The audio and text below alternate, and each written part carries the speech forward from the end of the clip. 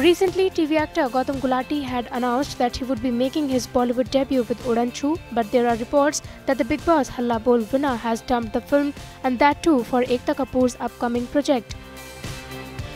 The actor confirmed about it to a media house that he has quit the film because of clashing of dates with Ekta Kapoor's film.